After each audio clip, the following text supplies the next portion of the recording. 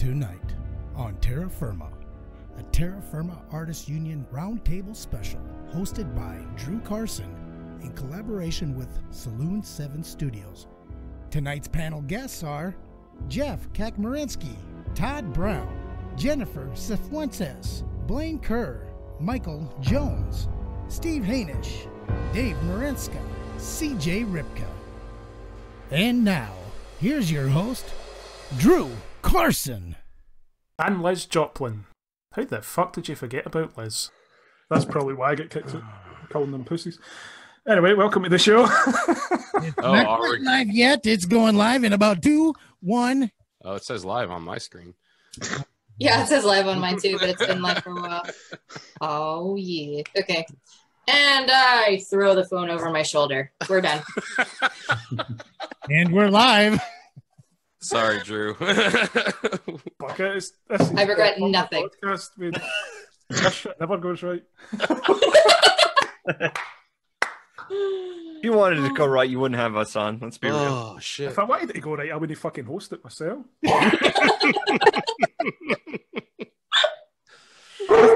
This is my socializing. Well, thank you for having us as a part of it, man.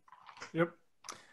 Anyway, they're on screen so people will be able to watch it. Whose dog is that? That'd be mine. Oh. Sorry, that's just me. I'm getting excited. Yeah, my dick always makes that noise. Oh, God. Hey, God damn it. Still trying to find out how to get rich off it. It'll happen. On this show, it'll happen. Yeah.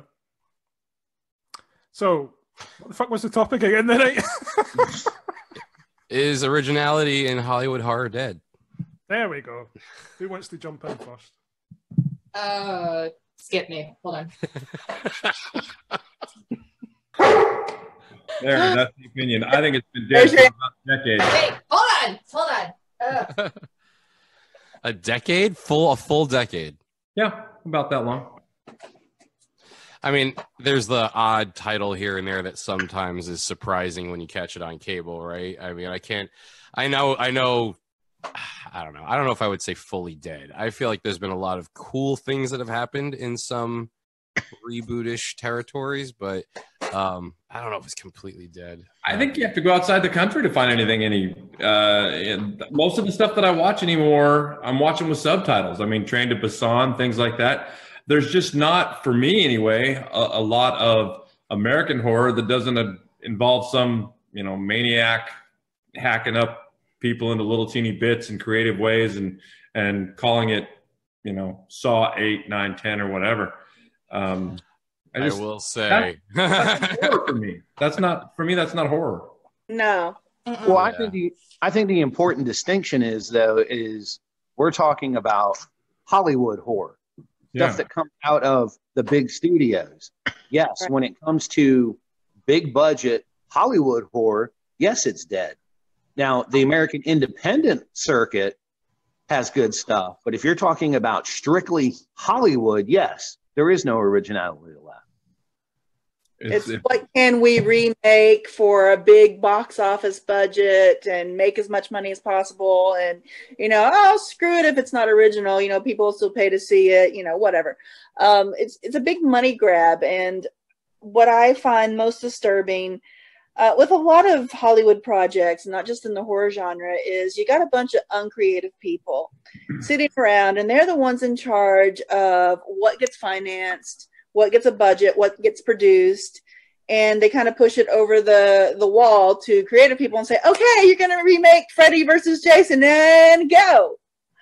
So, I definitely, Blumhouse, I'm a big fan of Blumhouse, but even they seem to be getting a little... Hey, you say anything bad about Blumhouse, I am coming through this fucking video cam. They're predictable because they do some really good stuff. Insidious. Yeah, was the fucking shit.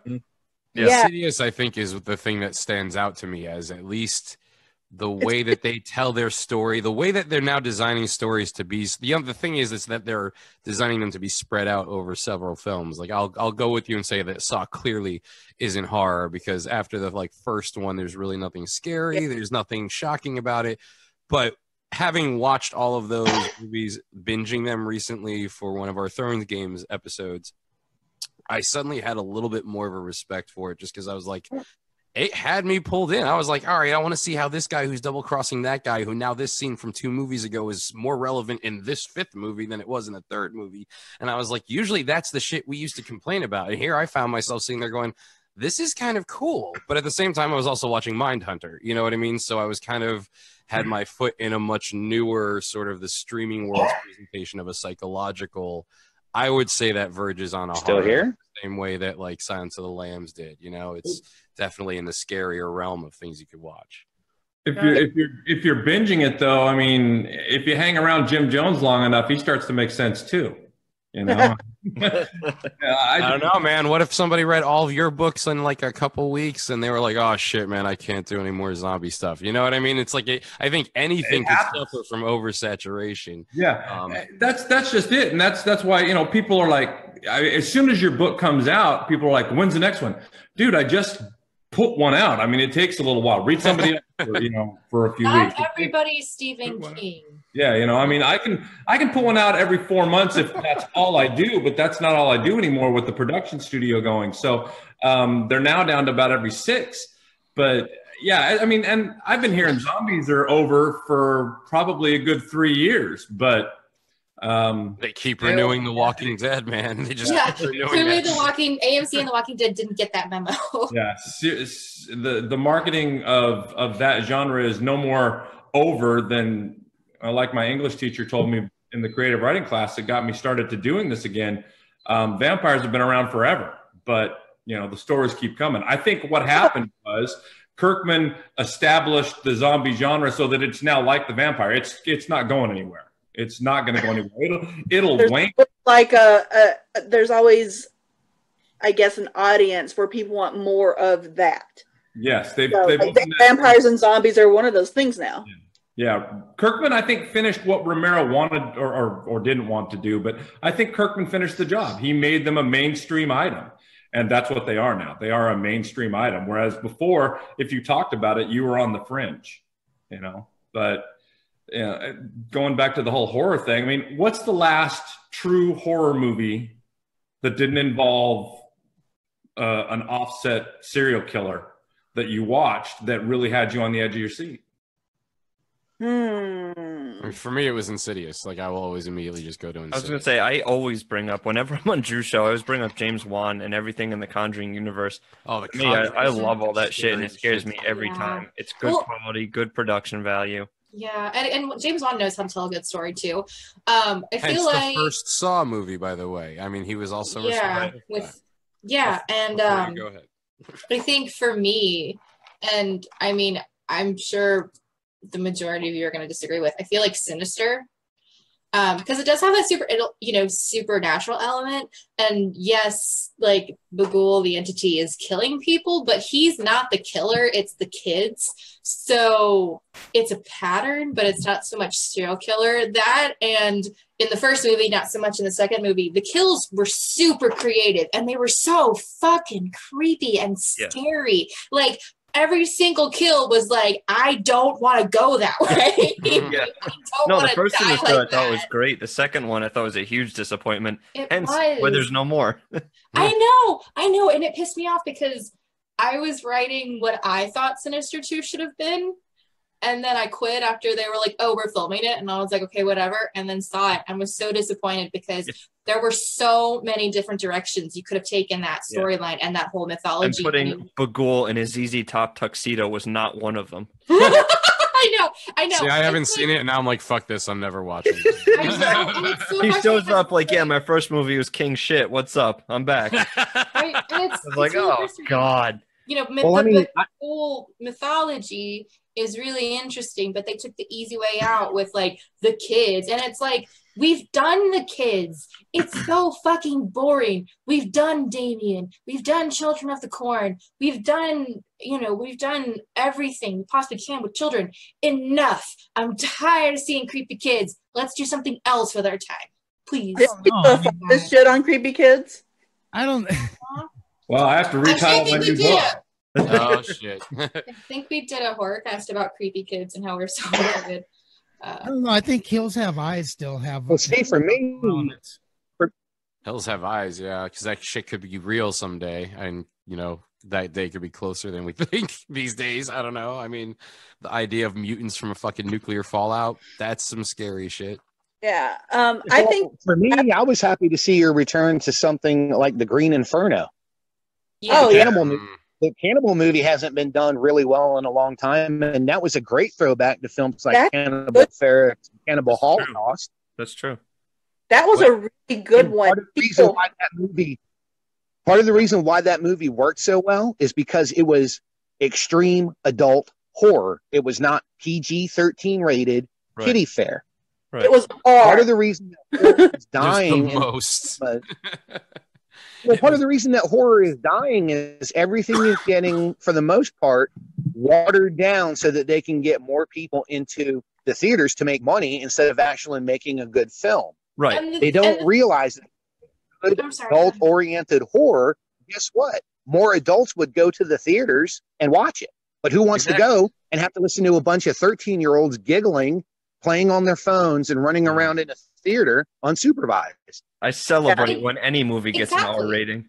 Yeah, I love it. Kevin Spacey. And I think it goes back to, off topic for a second, to Deadpool, which was the first R-rated Marvel movie, and that was a huge success. And when, you see a movie trailer for a scary movie and you're like, oh, this is going to be so good, and then it's like PG-13, it's like, fuck that.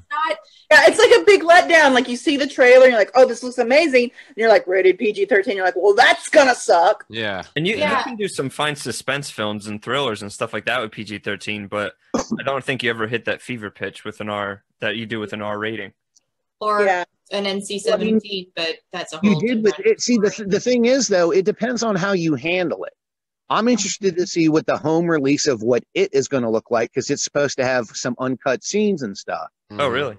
But the fact that they went all out hard R with it, I think, is part of what makes the difference. Yeah. I agree. I think you get more originality out of R because you're not trying to get little kids, quote unquote little kids in your movie. You're wanting adults because. Well, it's not just that. It's like you can only show so much blood in a movie that's not rated R. You can only say so many cuss words in a movie that's not rated R. Right. So when you drop below that R rating, you're automatically hamstringing everything that you can do within the horror genre. And people seem to forget it's the horror genre. It's supposed to shock. It's supposed to offend. It's supposed to make your skin crawl. Mm-hmm. It should not be watered down so teenagers can watch it. That's not what it's supposed to do. And I like your example of the Green Inferno because I saw the trailer for it. It got a limited release. I couldn't find it in any theater to go watch it, so I had to wait until I could find it online. And I was like, wow, that's how it should be done. There was no watering down of that. That's something that could totally happen to stupid kids who go to a country they don't understand. And it was a great film. I was on the cannibal side the whole time. Me too. I was like, eat them, yeah. Yeah, but Eli Roth. He had that slump for a while, but Eli Roth's always been good at gore and horror because he's definitely one of those people that horror is his life. Mm-hmm. And so he gets it. And horror, with as society and cultural changes, so does the horror industry. And I think Eli Roth gets that because his first movie was Cabin Fever. Mm-hmm. And then we come to a couple years ago with The Green Inferno and whatever's next for him. And it's like, it's a total shift. But he gets it. And I think with horror, we need more people like that with that originality where, you can take, zombies or vampires or supernatural serial killers or whatever, and then refresh it and make it like kind of revamp it and turn it into something new. But at what point is throwing more gore at something, or I mean, there's no balance anymore. It's like, oh, we're just going to shove a lot of gore in there and call it a horror flick, or we're going to shove a lot of violence in there, and you're missing the. I mean, there's no balance in horror flicks. I get what you're saying, but part of the problem is you got to remember I'm 41. Okay, so I grew up in the era of the 70s and 80s horror film, and what I've started to notice with a lot of the younger genre fans today is, one, they don't know their history. They don't realize that a lot of the stuff that they're watching now is based off of classics that they wouldn't even touch in a video store. Well, video stores don't exist anymore, but right. They don't realize that it's there. And part of it is it's funny. Society has become so desensitized to violence that you can show a man get blown up on the news. You can show an airplane explosion, a terrorist attack, and those things are all perfectly acceptable in the realms of television. But the second you slap the label horror on it, everyone becomes offended. There are a lot of things to unpack right there. And I think one of the things that truth. No. And when they show terrorist attacks. And I think part of what you're even touching on, and that we have to unpack, that touches on the first thing you brought up, is them not knowing the history, is we have to kind of look at, if we're talking about it being dead now in Hollywood and how long it's been dead for, we have to look at how many things, to kind of go back to what you said too, Liz, have changed in that time. And there's a big disconnect between generations that are consuming entertainment now and having an ability to have an appreciation for the fact that the movies that were made in the years when everybody wasn't connected to the internet at 24/7, everyone didn't have a cell phone on them, why things like not being able to call for help were actually a point of peril for characters in the story. That's something that they have a very hard time identifying with. They actually and so if you can start if we want to make the analogy of raising a child, and if you can start exposing them to the cultural things that you want them to have as that foundational base early enough, before they get completely overtaken by what we experience as technology now. I mean, the fact that we're doing this show on the internet is sort of walking the line of that double-edged sword. It lets us do shit like this. It lets us be spread across countries, continents, and oceans, and have a conversation that maybe someone out there listening in the industry might be like, holy fuck, this is our audience. This is what they're saying about us. You know what I mean? We're supposed to be smarter than them, you know? And the other interesting aspect is that people don't think about, if you look at the 70s, the 80s, the stars of your horror films weren't the actors. They were your directors. They were your special effects artists. I would go see a movie with Tom Savini just because it was Tom Savini doing the effects. Yeah. Gianetto De Rossi, things like that. Nowadays, when you go to a horror film and Tom Cruise is starring in The Mummy, well, guess what? We already know that Tom Cruise isn't going to die. If Jennifer Love Hewitt's in the film, we know she's not going to die.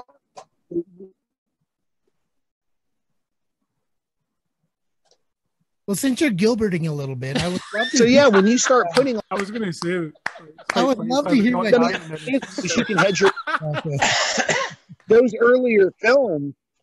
That was like you an didn't know who was going to live and him. who was going to die. Now you do, just by looking at the marquee. Yeah, I just like to point out that wasn't Stephen Hawking doing a little cameo on the show. That was still Michael talking. When the folk, I just listened to this on the podcast. We just lost you for a minute, Michael. Yeah, you kind of skipped out, but I am really curious about what Jeff's got to say about this. Yeah, W and Steve have to say about this as well. I knew the effects people better than I knew the actors back in the 70s. I mean, I'm 52, so when I was growing up, Fangoria was when it came out as a new magazine, I was grabbing the thing on the shelves because there was nothing else like it, and it would tell me what was coming. But all the stories were about how they were making this stuff, so it was always about the effects guys. So I'd go to these movies. I didn't know who was in it. I didn't care who was in it. I just knew who was doing the effects, so I knew it was going to be awesome. And so I'm so glad someone else read Fangoria growing up than me. I was like, I have to have this. And that was my thing, it was just to grab that magazine off I was there at 7-Eleven the day it would land. I knew what day it would come out. The guy that worked behind the counter, I'd walk in and he goes, they're going to be here in about 10 minutes. Just relax. I mean, it's that much of a regular thing for me. And did he really sound like that, or was he more like Apu on fucking Simpsons telling you? No, this was pre-Industry Revolution. So yeah, his name was Mike. They used to make that joke back then, man. Yeah, that was the time. He was ever get back to disconnect. He was a pretty laid back dude, because 7-Eleven was starting to throw some of those policies out there about what they'd sell to who and everything else like that, and trying to put minor restrictions on things kind of towards the end, at least where I was living, because at the time I was living in the South. We had left Seattle and gone down to Florida, and so that's kind of backwoodsy. So, but grunge, dude. Now, the problem that you have now is nobody has any sense of attention, because everybody is always everything has to change so quick. You'll come out of a movie and people are like, "Oh, that was too long," because if it's over an hour and 25 minutes, people start to nod off. There's no longer. I mean, a 2-hour movie is considered an art film now. I mean, but you look back. I mean, The Exorcist comes in at what, 2 hours and 8 minutes or something like that. Yeah. Movies had setup. They had characters. You didn't just get the demon in the first scene. You got setup and you got characters. That's what people have bitched about with this, with The Walking Dead as it's progressed. They go through series, kind of runs where they build character and let you know who some of these people are. Otherwise, their death is meaningless. If you didn't get those the farmhouse moments between Maggie and Glenn, Glenn's death has no meaning. There's no purpose to it. Right. If you don't get those moments, then they're just another person being ripped apart. But nobody wants to sit through that now. They don't want to sit through character development. They just want the next scene. They want the next clip or the next blurb, and that's kind of where they're stuck at. Well, and I think that's the reason why you see so many remakes, because they've already developed the characters and they don't have to spend that time on character development now. All they got to do is jump into the scene, because, well, it's a remake. They know who this character is.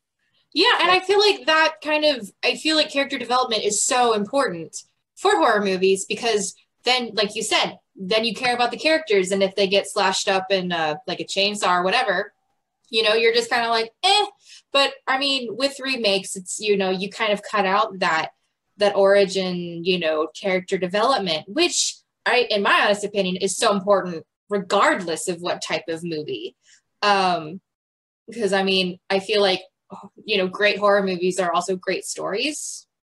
And a lot of horror movies these days aren't, which I feel like why I love Blumhouse so much, because it's story first and then horror second. But it's still important, because it's Blumhouse Productions. But yeah. I like them because they give me paychecks. What's your opinion? Jeff is probably thinking the same thing. I do have a complaint, though, is that they are going a little bit more mainstream Hollywood. Even Blumhouse has been affected by this, because now, they have these blockbuster franchises like Insidious. So to see something like Get Out that Jordan Peele did, who is a comedian, and the success that it had, and that movie I watched, and I'm like, wow, that was kind of different. I mean, it made me think of Stepford Wives a little bit, but it's more of what are people really afraid of these days, and it's more different ideologies and people who think differently. And oh my God, the worst thing would be if someone thought I was a racist. I would have voted for Obama a third term if I could have. And then you see from the main character's perspective of how he does have to be on guard and kind of afraid of someone who isn't Black, because I think they just hijacked some guy and swapped out his personality. Swapped out his personality, and the lawn guy is really grandpa, and holy shit, I'm about to be brain snatched and body snatched here. And I mean, the scene where she is stirring the tea and puts him under hypnosis, and he just like boom back into his chair, into that abyss. I was just like, okay, that's really like on a psychological level where horror, I think, has gone. It's not, is someone going to come and kill me, or is, aliens or werewolves or, what have you, is people are really afraid of being wrong. People are afraid of being called racist, and people are afraid of anything that might upset their mental framework and make them have to think. And we're to a point as a society where anything that challenges, like, your thinking, whether you're on the right or you're on the left, if it challenges your worldview and it goes against your grain, you're just like, I can't accept it. Hey, and Jeff, that's what people are afraid of now. I want to throw this over to Jeff real quick because I want to get his take on that. Are people really afraid of being labeled when they nowadays? I mean, is that something that's even a thought? I think so. I think the whole, we're talking about Hollywood, the disconnect, I think, is that they don't know what people are afraid of these days. I don't think Jennifer brought up a great point about being labeled as a racist and homophobic, and my opinion doesn't match with this person's opinion, so my God, I'm a horrible person. And I think with Hollywood just doing the endless remakes and everything, they're losing, I don't want to say content, but some potentially interesting stories that they could develop out of the way the times are going. That or they go to the extreme, and I think it ruined American Horror Story this year. They made such a, people are seeing this on the news every day. This is not what you want from your entertainment, because it was that immersed in it. I mean, instead of giving them a story, I mean, yeah, okay, we want to throw in now he's going to be Charles Manson, now he's going to be Jim Jones. But I mean, lots of people that I talked to this year were just really turned off by this season.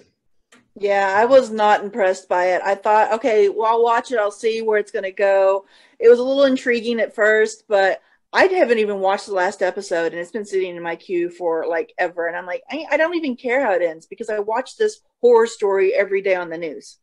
Yeah, I stopped watching American Horror Story last season, so I kind of fell out of love with it during Rowan. Oh, no. No. But what I used to love about it was that it was sort of like the Stranger Things of horror before Stranger Things came out. You know what I mean? Like, they were taking all these familiar tropes and ideas and turning them on their head and like mixing them together and mutating them and making them different. And like each season would have so many layers of different things going on. And some seasons were far more successful than others. But up until Murder House blew my mind. I was like, oh my God. Hotel was my favorite season that they did until I stopped watching, so I don't know if they'll ever get that good again. But I think that's one of the things that is more needed now too. But like you were saying, if you're trying to do it to be edgy and you're taking something that's too close to the psyche damage that all of our society is kind of dealing with right now, it's going to backfire on you. I mean, Get Out probably came close to doing that, but I think Jordan Peele has a much better sensibility of how to present these things in a way that you're going to still laugh. There was a lot of cynical humor in there, and I think you need to do that to ease into this. Yeah. We lost Drew, man. Yeah, we did leave Drew, and I'm hoping he gets back here soon. I sent him a message, but his internet crap. The thing is, though, part of what made horror successful through the early years was the fact that it tackled our social taboos. While people talk about tropes, I mean, premarital sex, drugs, drinking, horror films play upon our taboos and our fears. And the thing is, from a historical standpoint, people don't stop and think. If you think about all the things that you're allowed to see in film and TV today, a lot of that stuff came from horror. Don't forget that until Psycho was made, you weren't allowed to see an unmarried man and woman lying in bed like you did in the beginning of the film. You never saw a toilet flush in a film before you saw it in Psycho. Horror films are the ones that break the taboos, that make it socially acceptable for it to be in your dramas, your comedies, your romantic films, your adventure films. So people forget sometimes that horror is really the historical marker when it comes to any kind of filmmaking. Yeah, I agree. I mean, it definitely has always been the genre that pushes the envelope. I think in like a tactile, like human emotion kind of way, but I mean, it definitely can't hold a candle to things like the way Star Wars changed the way films were made after that. I mean, there are definitely levels of, I think, the sort of uncomfortability that a horror movie will make you feel over a sci-fi movie or an adventure movie. Like the level of danger in an adventure movie doesn't feel the same as if you're in a fucking hostel where they're going to chop you the fuck up while you're alive and awake, and like you're passing by a room and see your friend being fucking dissected after just being freshly killed. And like that, even if you don't watch any more of the movie, your mind has that idea in it now. You know what I mean? Like I have not had time where after that where I haven't put myself in those positions anywhere at times. You know what I mean? Where you're like, what the fuck would I do if I woke up chained to a chair and all the shit in the room I knew they were going to use to start fucking cutting me to pieces? That definitely left a splinter in there, you know? Like that's the kind of shit that horror will do as well. You know, that I think the answer is simple. I think the answer is cry. Just sit around and cry. I mean, the only thing I would say I hate is things like the Human Centipede. Like that was another way of horror pushing an envelope that I'm like, okay, do we really need to do this? Like this is little bit of a different kind of scary. You bring that movie up, but that's an interesting point. When we talk about originality in horror, that was a movie that was original. Yeah. As bad as it was original. So I asked my daughter, I'm like, so what scares the shit out of you and your friends? She's like, okay, Human Centipede, that's horrifying. That's fucking horrifying. Just because I can't imagine, you know, waking up chained to a hospital bed and then being shown, you know, because he shows them the plans of what he's going to do. And then it actually happening, you know, you just, and I said, okay, well, what else? She's like, well, creepy clowns definitely, you know, fuck us up. You know, we're out about that. They're definitely scared of like anything paranormal, like Ouija boards and things like that. But not like straight up demons and things like that, because they're like, you know, a lot of horror that we watch, you know, like some of the older stuff, we're like, oh yeah, it's funny. Like they're laughing at it, whereas you know we watched it and we were like, oh, terrified at their age. So I mean, I think today's youth are a little more cynical. They're not necessarily going to the movies in the same way that we did when we were their age. So definitely, I think getting rid of the PG-13. Because they're not going to the movies anyway. They're staying at home. They're watching YouTube. They're on creepypasta, reading, you know, stuff, and then they'll wait and they'll watch the R-rated versions, the director's cuts, when it comes out on streaming or DVD. So they're watching the harder core stuff anyway, and they're not going to the movie theaters to do it. And I asked my daughter, I'm like, so what movies would you actually go to at the movie theaters? Because I see a decline, you know, actually people to the movies, especially younger people. And she's like, well, a big movie like It, that, you know, a lot of hype was surrounding it. You know, there's a lot of promotion about it. A lot of people are like, oh, this is the remake to see. And so a lot of young people went and saw that in the theater. But that was a weird, because it tied into like the social media sensation of like the clowns that were popping out and chasing exactly for the last 2 years, mixed with the older generation's version of reading the book and the TV series. Yeah, and they said stuff like Split really like messed them up, because that could happen in real life. What if I got kidnapped by this crazy person? And they didn't really find it scary more than when he started climbing the walls. That's what got my daughter. Like, she was okay up until the point where he starts climbing the walls. So when did it become trendy though to start playing on people's fears versus just going out and creating horror though? That's really seems to be what's going on. I mean, you go back to even like 1 Hour Photo. That was the creepiest damn movie I ever seen, but it was scary, but yet it was a horror film. I mean, that's what they tried to market it as. Yeah. I think a lot of psychological thrillers get billed as horror when they're really thrillers. Well, that's what I find funny is like horror in the box office isn't necessarily a huge success, but yet every trailer you see that's remotely scary is cut like a horror trailer. I don't get it. It doesn't make any sense to me.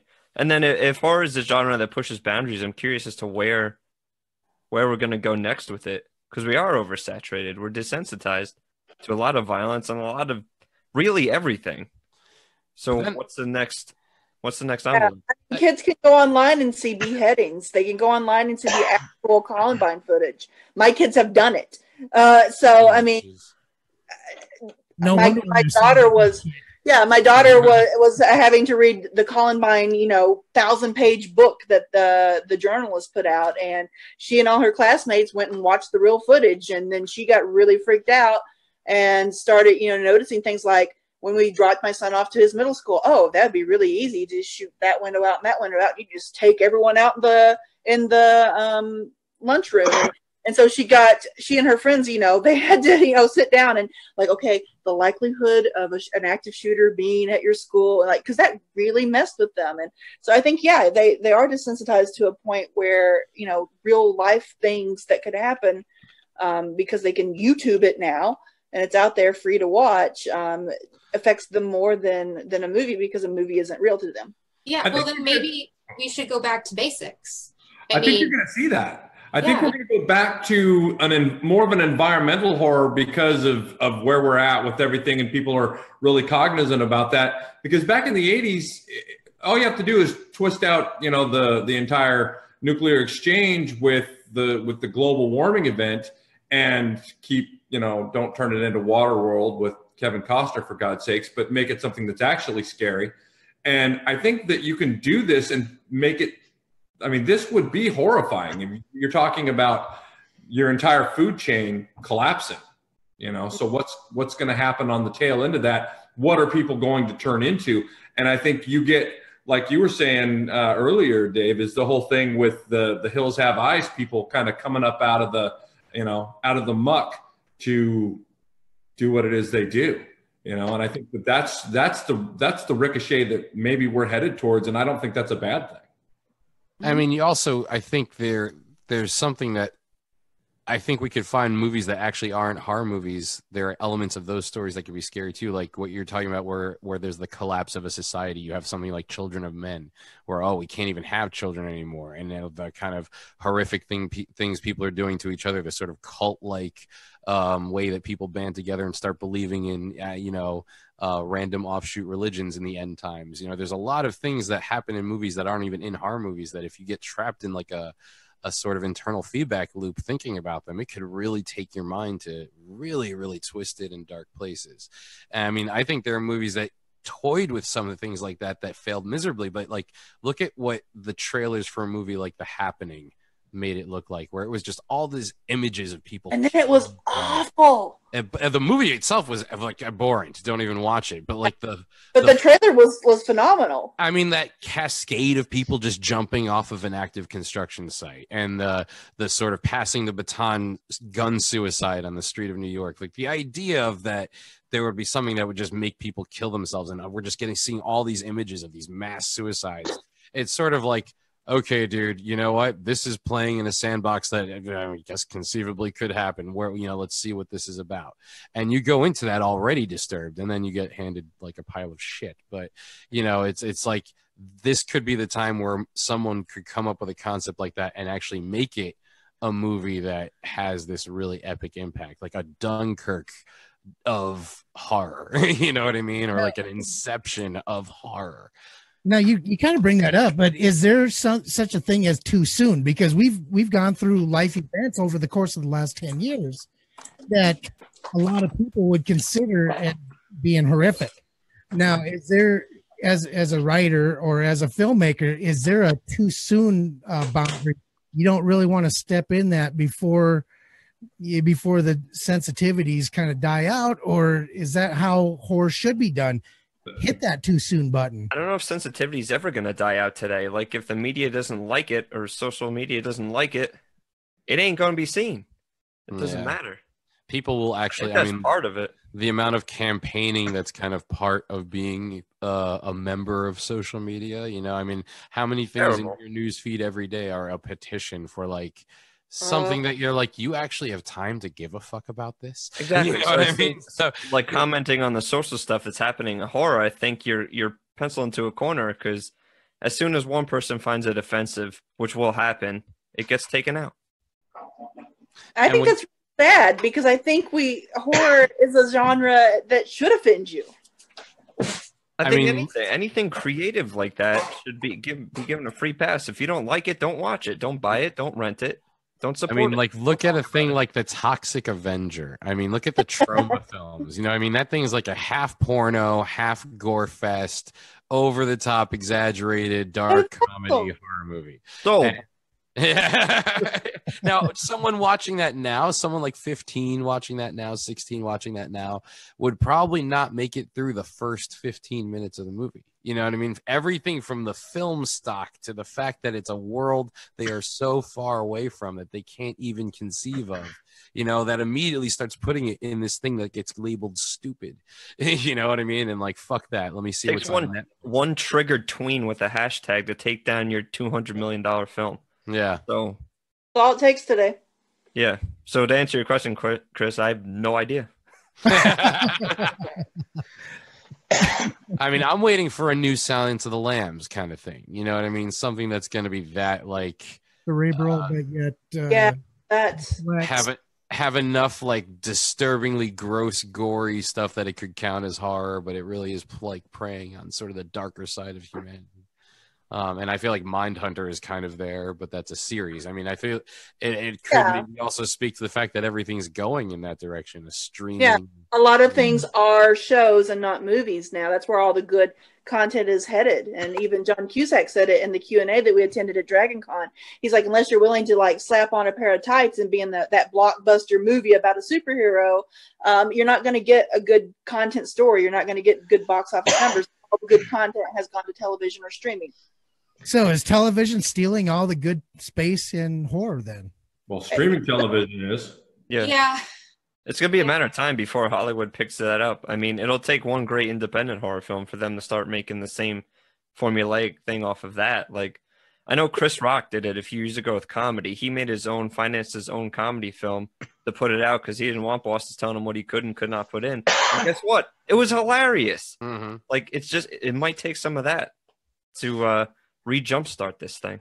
And it's like places like Netflix that are giving artists that kind of creative freedom to do that type of thing, you know, and so it seems like, I don't know how, you know, depending on how you want to look at it, you know, I look at that as an opportunity to have, you know, 8 hours of an awesome horror idea delivered to me at once, or 10 hours at once. And then, you know, if I don't like it after 3, I won't watch it. I'll go watch, you know, Glitch or the OA or something else, you know, but I get picked up for a second season, so.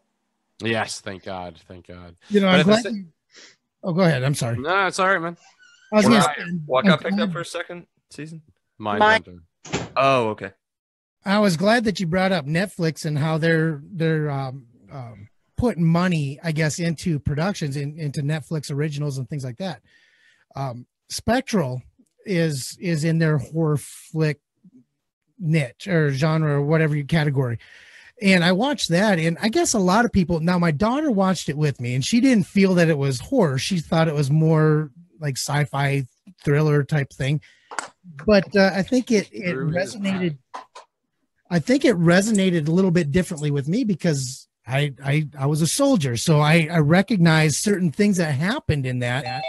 Do you think that's maybe something that you're going to see more of, is them taking something that's like, for example, nobody in the United States is not touched by what has happened over the course of the last 15 years. You either know someone who served, or you're a relative of someone who served, or you've served yourself. Do you think that's a direction that you're going to start seeing people now that this time has passed? For horror? You know, that people bring back the actual horror stories of like the reality of what's going on. Yeah, I feel like in mixing reality with horror, because that's what's made horror. Playing on people's fears is what made horror what horror is. I would love that as an idea for a film. I fear that politics would take control of that, and you would just get backlash. So it drops back into the independence lapse then. Yeah. Well, I mean, it's going to depend on what delivery systems are even available with some of the sort of legislative horrors that are being bandied about out there. And I think that would affect a lot of how this even moves forward. So that's something that we have to kind of keep in consideration with the technology aspect as well. I mean, were horror movies the first ones to do the 3D thing back in the 50s? You know, where did that start? Because again, I think, you know, if we want to go back to where this all began with the idea of the horror being morality tales to try to stop premarital teen sex, you know, I mean, what is Black Mirror our real horror for today? Because it's showing us what we're becoming or what we could become, you know, things like I consider Black Mirror horror. Oh yeah, it's a scary ass fucking show. I'm like, that could happen. And I think the best stories always have a grain of truth to them, that it could be possible. And that's what really hooks people and gets into your head and makes it truly terrifying.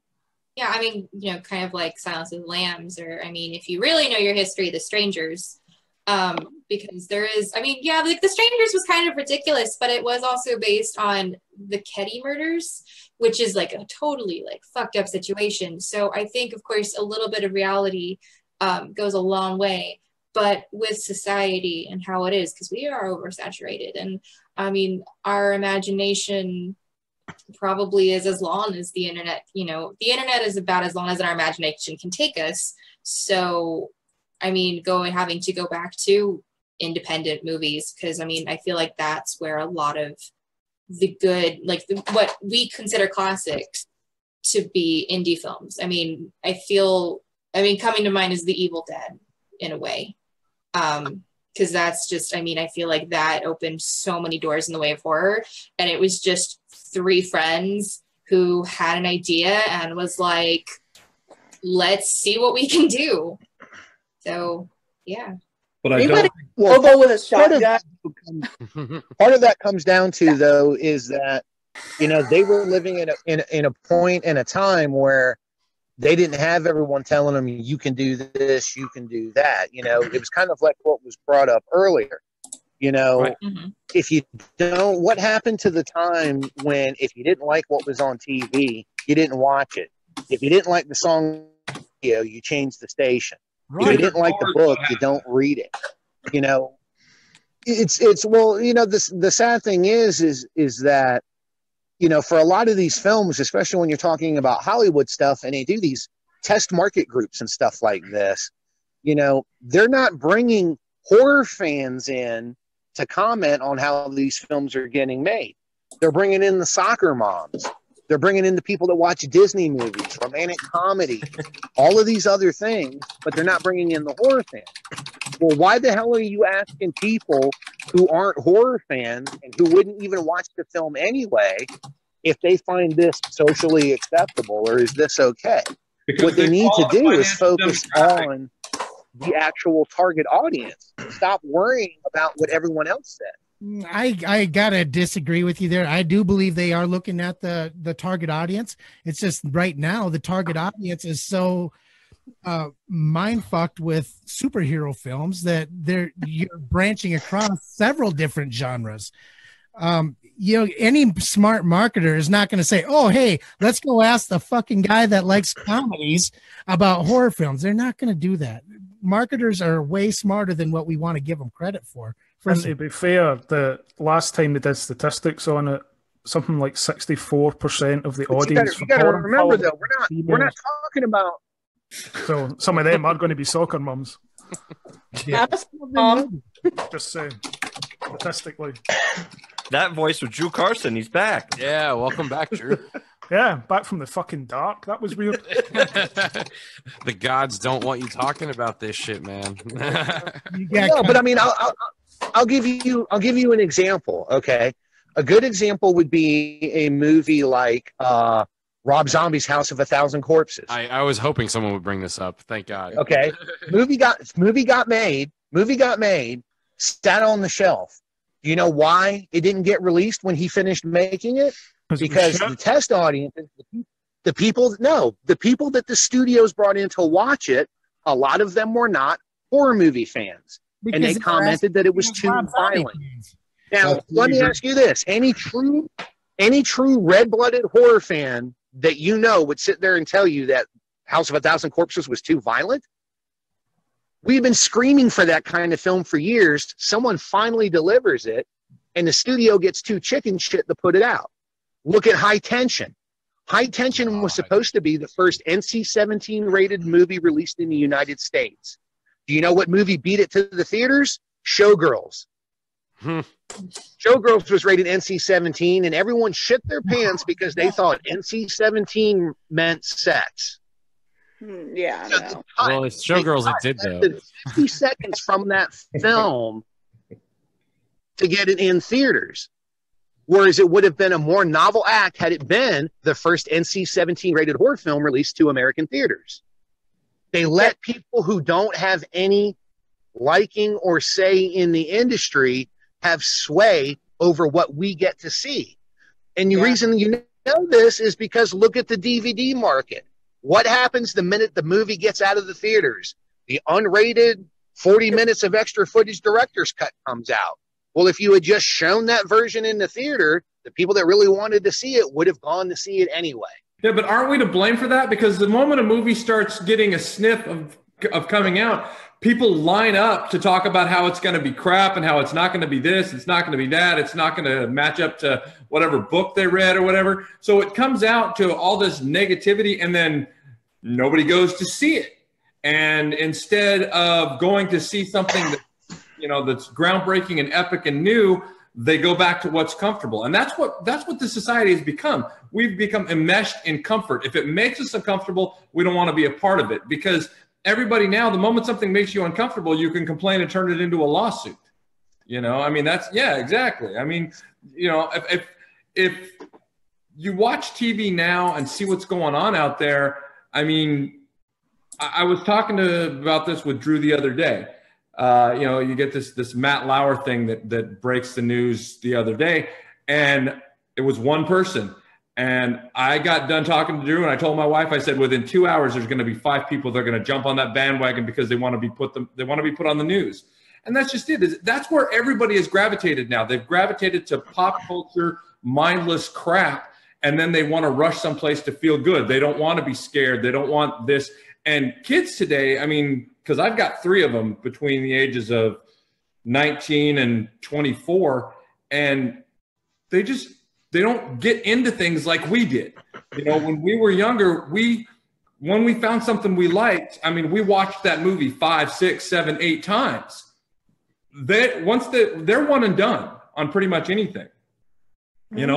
So there's you don't go back to the theater and see a movie 6, 7, 8, 9 times. Here, the original Star Wars, when it came out, there was a theater by where I live. They had a running tally of how many days consecutively that movie had played there, and it was reaching close to, 300 and something days or what have you. A movie is considered successful now if it's not out on DVD within 6 weeks. It's done a good theater run if it doesn't hit DVD in 6 weeks, and that's just it. And the other part of that is look at the entertainment systems we have at home. We have in Atlanta, everyone has a huge basement room set up just like a movie theater, and their sound system, their screen. It's just like being in a movie theater, but more comfortable. And if you want to pause the movie, you can. Mm-hmm. When you've got that, why go to the movies? Yeah, you don't have to deal with the public, which is like, thank fucking God. Yeah, which is why I like the Dolby Cinema theaters. They started doing that. They made it more like your basement, where now the only people I have to deal with is kind of like a couple people on either side of you. They have these big, giant dividers. The sound is incredible. The screen's amazing. They're making it more and more enticing to keep going there. We have recliners, tables. Yeah, they recline. They're leather recliners. But it's like electric recline. You push the button, and you're like, whoa. Fantastic. And the prices at the arseholes have been able to attend it. Yeah, I guess that's what they're trying to do, right? Just like Disney World. It's like, hey, yeah, fuck you. But I also did almost fall asleep in one of those, and I was like, man, when that happens at home, I'm just like, oh shit, I rewind it and I pick up where I left off. I don't go, how many fucking people just heard me snoring? Did I fart? Like, what the hell just happened here? But the other thing which was interesting that you brought up earlier was that they don't get into things the same way we did. I remember, and this is something I brought up when I was on a panel at LA Geek back in March or in April this past year, is that horror used to be defined by the sort of iconic characters of the genre. Like there was a period of time where horror was sort of almost completely ruled by people like Freddy Krueger and Jason Voorhees and Michael Myers in a much different way than when they remade the movies now. And the way we got into it, a lot of it, at least people in my generation and people in my age bracket, was because we all had, I mean, I was the older sibling in my family, but all my friends had older brothers and sisters who were the ones that, like, you know, let you watch the tape when mom and dad said you couldn't watch it because it was too scary, you know, and every one of my friends by first grade had seen every Freddy movie that was out at that point. And I was the last one to the table on that shit. And it was a big deal. It was like a social status thing almost for a little while. And it was a message, yeah. Yeah, and I don't see that happening. Like, no one gives a fuck if you saw Insidious or not. You know, like, sometimes that's how you know how you're going to wind up hanging out with people. Is you're like, oh, thank God you give a shit about watching movies as much as I do. Thank fucking God I found you. They're not events anymore. Yeah. There was movies come out now for them to be events. True. There's not enough time for any event to have any lasting power. No, everything just. There was this one movie that was banned in the U.S. and they fought and fought and fought to get it released, and it's called Clown, and it's an independent film, and it's basically surrounds. The story is a real estate agent finds this old clown suit in the attic, and his kid wants a clown at his birthday party. Well, the clown cancels, and his wife calls him and says, "Hey, you know, the clown canceled, and he just found this suit," and so he puts it on. Well, the suit ends up transforming him into this creature. And to me, like, I have no idea why this was fucking banned in the U.S. for so long. Like, even the trailer, or not the trailer, the poster, which is not even horrifying to me, was banned because, you know, it was like the bloody clown and, you know, he's rough looking. But, I mean, I finally got to watch it, and I'm like, really? Okay, it showed a kid getting killed, and there was, like, you know, blood everywhere. Was that what, you know, got it banned? Because for the life of me, I cannot understand why it was banned. I mean, it's an interesting and new take on, you know, the creepy killer clown genre. When did it come out? I'm wondering if the studios behind it, yeah, right, like strong on that film so they could get all the revenue for creepy clown film in theaters. It's been on Netflix for quite a while. I keep seeing it as I scan by, and I just haven't stopped to watch it because it doesn't interest me long enough to make me want to take. It's decent. I mean, it's worth a watch. But my kids watch that, and they're like, "Holy shit!" And I'm like, "Really?" So it would only be fun if I brought over my daughter. I have one daughter that's terrified of clowns, so that would be the only time I would enjoy watching her watch it. That movie's directed by the guy who just did the new Spider-Man movie, if that tells you anything. Okay, there you go. Wait, now is he the same guy who also did Fright Night? Is it all the same Todd Holland or no? Not the same guy. No. Okay, thank God. Because that would be like 65-year-old, 70-year-old Spider-Man if it was. Well, I kept saying the name. Totally I'm like, no movie. fucking way. How are there this many people? They won't even make Aunt May that old now. There's like so many people with the same names. I mean, I guess that also goes to the fact of Hollywood being a closed system. Yeah, you know, and being disconnected. You're actually more likely to get the fucking wanker that played Spider-Man on this show than the fucking director guy. Man, I love Fright Night. I would love to talk that. To him. That was a choice film. I could watch it over and over and over again. And the remake, I was like, this is like complete garbage. And to the point where I'm like one of those parents where, like, okay, we've just watched the remake of Fright Night, and I'm pissed. And I'm like, whoa, that was cool. I'm like, no. Yeah. And I'm like the kind of parent, I'm like, you're going to watch the original shit. You're going to understand where this comes from. It is my parental duty for you to know your movie history. If nothing else, I will leave you with this legacy, that and music. But at that point, though, it's already too late because they've seen the new version first, whichever one first imprints you, you know what I mean? And that's part of the disconnect problem we have. And I think with me, because my parents, I came from a super, super conservative household, and my parents were very against me watching horror until one day when I was about like 11, 12, maybe 13, when my dad finally was like, okay, if she's serious about, you know, wanting to watch horror and being interested in horror, I'm going to start her off right. And he started me off with The Evil Dead.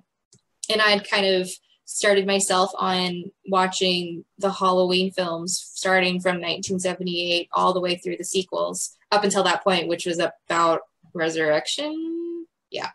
which was horrible. Oh my God. Yeah, I was so excited because I thought you were going to say your first movie you watched was like Boris Karloff's Frankenstein, but yeah, that's that's the difference though. Like even for you, the line of classic is pushed further back. You know what I mean? My dad was really big on the 50s sci-fi, so I could definitely understand where he came from with the whole cult following type of genre.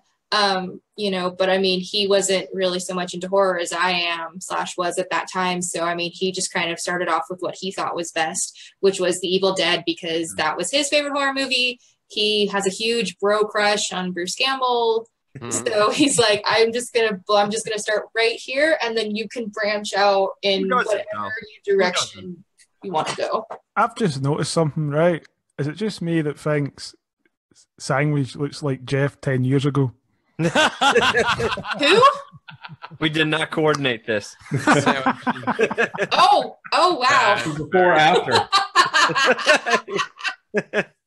That's very funny. Before Woodstock, after Woodstock. Yeah. I think you guys gonna have to start calling each other and coordinating your outfits. Thing is, I'm the after. Or like before con, after con.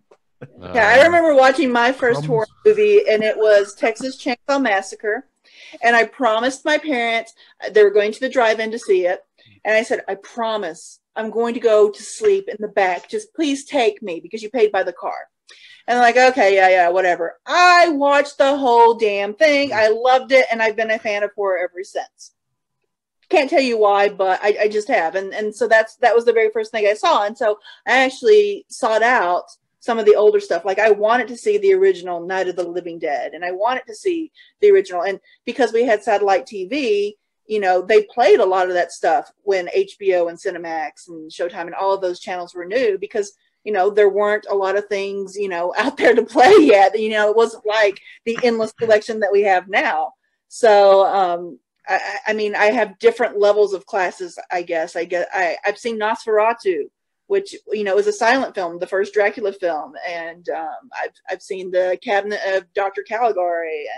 And I really view film, even horror films, as art, because there's an art to the effects, the makeup, and making things look realistic and making things look scary. And it's an absolute art. And I find it fascinating not only to be pushed out of my comfort zone, but also, you know, to see just, you know, how far I can push myself before I'm like, oh my God, I'm too creeped out. And I've never been to that point where I'm like, no, I can't watch this.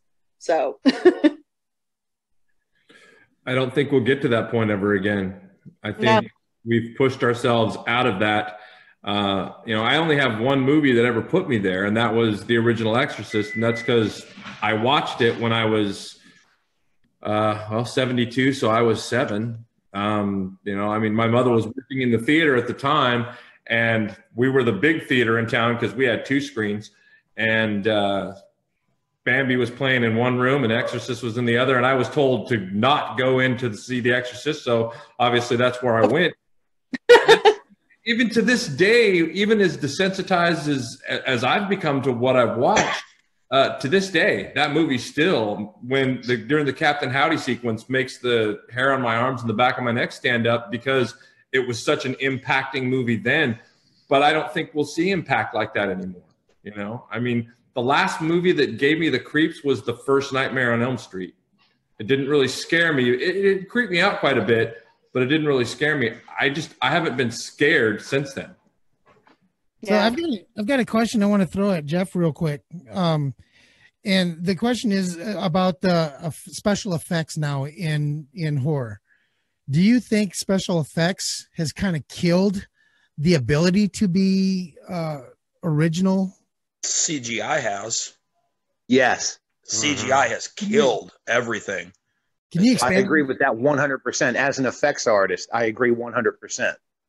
Yeah, I'm old school. I grew up with, like all you said, Fangoria and you know, the Universal monster movies. And the first horror film I ever saw on television was Creature from the Black Lagoon.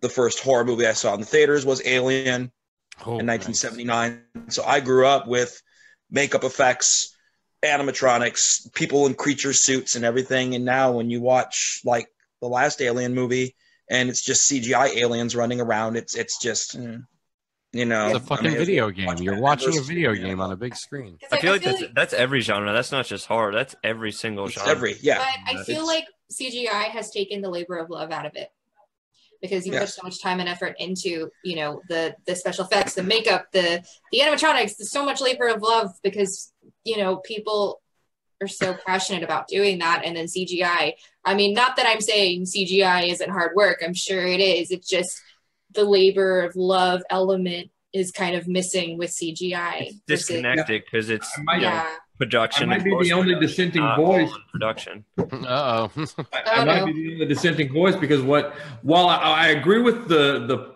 bullet points you're making, but by the same token, it's allowed things to be made that would have never happened before. And that's totally fair. Yeah. Without CGI, Game of Thrones does not exist. Yeah, absolutely. Dry. Yeah. I think if CGI can enhance something, I'm all for it. And if it can make us landscapes that we normally can't see, for me, it's just when you see blood splatters in CGI, I'm just automatically turned off. It's like everything else. If you overdo it, then it's a waste. But I mean, I think it's a good addition to film, but it's becoming a crutch for many people. And that again goes back to the fact that people want more right now in quick bursts and not something that develops over time. You know, that's But see, you bring up an interesting point though when you say that CGI, you know, we wouldn't get a lot of what we have today. I mean, it's like you look at horror though, and what has CGI brought to the horror genre that we haven't already had? Back in 1981, we had the best damn werewolf transformation sequence you've ever seen when you the Howling in an American Werewolf in London. What did Underworld bring us? CGI vampire or CGI werewolves? Couldn't compare. Actually, the first Underworld, he made sure to do practical werewolves, guys. I'm sorry, I watched the behind the scenes on that one. But I mean, that's what I'm saying is what has CGI brought to horror that we haven't seen? Demons. I seem to recall Legend having a pretty good demon in it that didn't require any CGI. I really think that what it has come down to is it's come down to laziness. It's cheaper to pay someone to sit behind a computer than to pay someone who has talent to do physical makeup. It ruins the suspension of disbelief the second I see CGI in a horror film. Yeah, CGI has brought us Sharknado, and as I don't get paid for those types of movies. Is there truth to the rumor, and I may be wrong, but on the Thing remake or reboot, whatever, they originally were going to intend to use practical effects, and then some genius said it's all going to be CGI. Yeah. Yep. I remember reading that at some point in time. They cut the original budget, Some studio genius said, cheaper to do CGI. You know, it's funny that shows like The Walking Dead have been even finding that sometimes relying on CGI is too expensive. There have been all these like photos that have surfaced that I'm like, oh, if you just move the camera over another inch, you would see that house was actually a photo hung in just a doorway of the front of a house that was built, because they're not building the full house anymore. You know what I mean? Like, it's like they're going even fucking houses like that in my street, mate. You know what I mean? Like, they're going beyond practical. They're going like, fuck, we gotta full fake this. It's an interesting carousel that it winds up going on. But you know, if you take two movies, like take the what was it, 2015 they remade Poltergeist with Jared Harris, and if you watch the original, I mean, even though when you watch the original and you could see how they did the practical effects, and that might take you like a half a step out because you could see it, it's still so much fucking better and scarier than the new Poltergeist. Like, I watched 10 minutes in that whole tunnel sequence and I was like, oh, fuck this. You know what I mean? It was such a turn off. You bring up Poltergeist, like when she's running down the hallway to get the kids in that spider creature. That thing, yeah. You know how they did it, but it's freaking scary. I mean, it's, you know, that with the roar, with everything about, like, it was atmospheric. It was elemental. It was environmental, with also having the personability of it. And that was so lasting that it's a big reason why season 1 of Stranger Things is so successful. You know, it's like they had the right blend of practical, where they were like, okay, and I was asking them when I was on set, I'm like, so How you gonna zhuzh that creature up? Oh, they're like, oh, we got KY jelly by the buckets. I'm like, oh, all right. Which goes back to Alien, by the way, because that's how they always made the Alien. Exactly. And Alien won for best makeup and effects, I think, right? Mm-hmm. Back in the day. And so I think Stranger Things is one of those, and of course this goes back, this is a show and not a movie, so the better content obviously going to shows rather than movies. They have that balance where, okay, we couldn't possibly build this on budget, so we're going to CGI the monster in the clouds, you know. The big so it's balanced. But we can totally, you know, make this, portal look all, nasty and gooey and stuff because we've got KY jelly. So you can't CGI that, you to have the character kind of go through and they come out all, grimy looking. You can't CGI that. You just gotta, slap on some KY jelly and make it happen. So many situations made better with KY jelly. That was a little too personal there. We went through about a bucket of it in our last short film, so. Oh, wow. So you know where to get the industrial size cans, right? Like, well, I love Oh, yeah, they had them little. Cans Club. Yeah, that was, oh, wait. Fuck, that was a conversation ender there. That was awkward. And we're done. So, as we've kind of shot on Hollywood, is there a storyline or a way they can make an original horror movie? Yeah, hire us because we have all the original ideas. Yes. Clearly. Stop being afraid of the bottom line and worrying that the monster you create has to fit in a Happy Meal box or on a 32-ounce drink cup at your local fast food place, and start making it about. Yeah, seriously, that right there, that. I mean, not everything needs a freaking merchandising tie-in. It just, it doesn't. Not everything has to be a money grab. Create something for the pure art of creating it, and people will be drawn to it, and it will make money.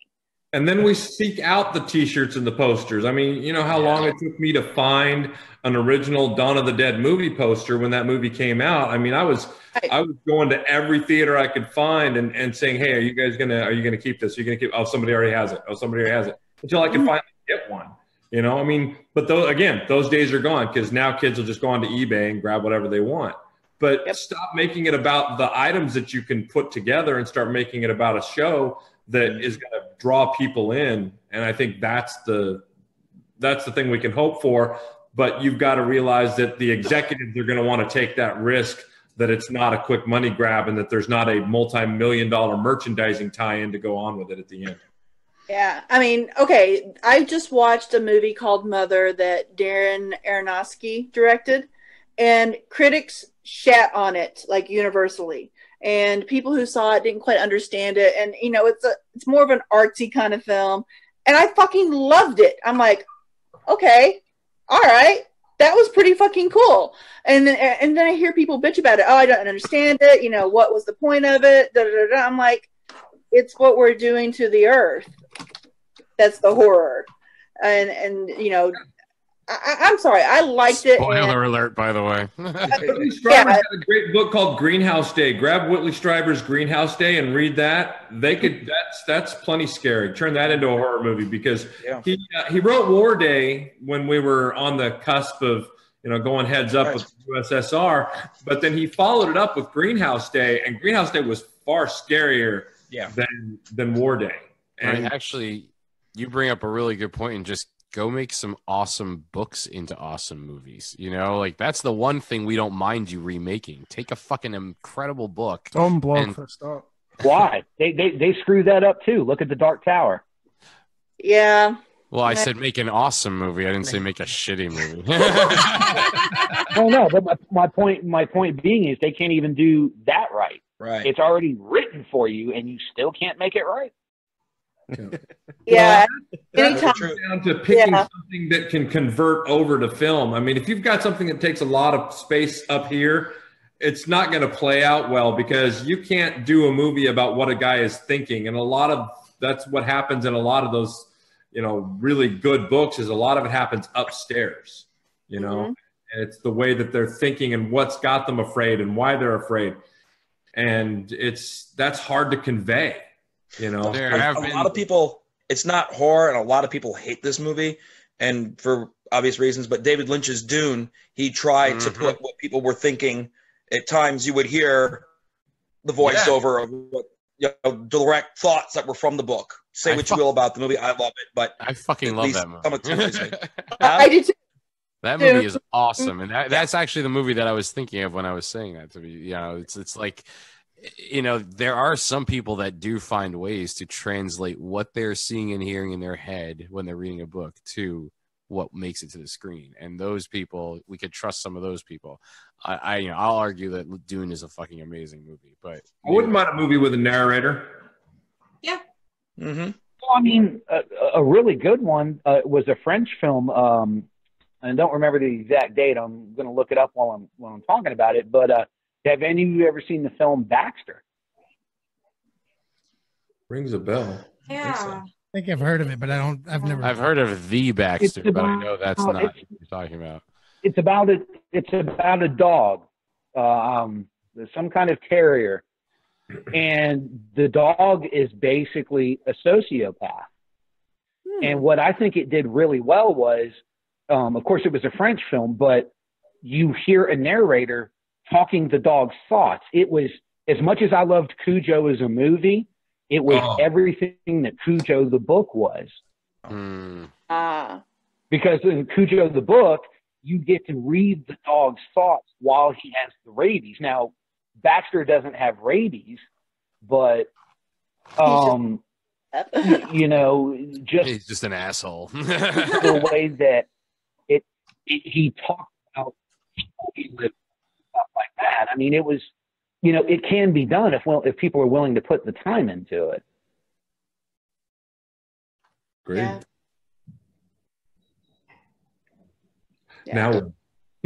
Now, I think that's the show, folks. Well, one thing that I really liked is when Final Destination, the first one, came out. And just the freak accident, like, okay, your sink is leaking and you're going to die because of it. That was pretty original. And like how the death scenes were kind of set up to be like these weird, Rube Goldstein. The Rube Goldberg machines. Yeah. Yeah, the Rube Goldberg machines of murder, that made me kind of, okay, this is kind of new and fresh and original. When I saw for the first time, I was like, whoa, okay, I've seen something. When I saw Scream for the first time, whoa, I saw something. And, all of those that I just mentioned turned into franchises, and then kind of they got watered down along the way. And each one of those started with developing stories about the characters.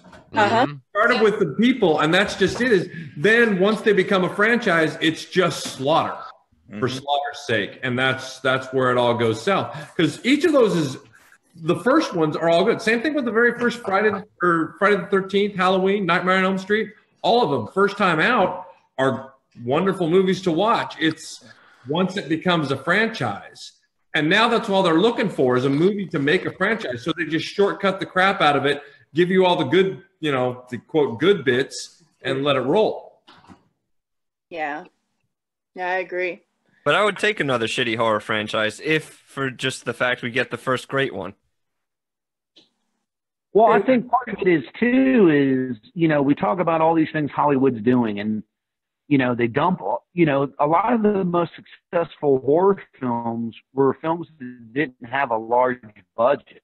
If you go back and look at it historically, yes, you have the oddity where they put, what was it, $20-40 million, whatever it is, to making it, and it, it grossed $600 million worldwide, whatever.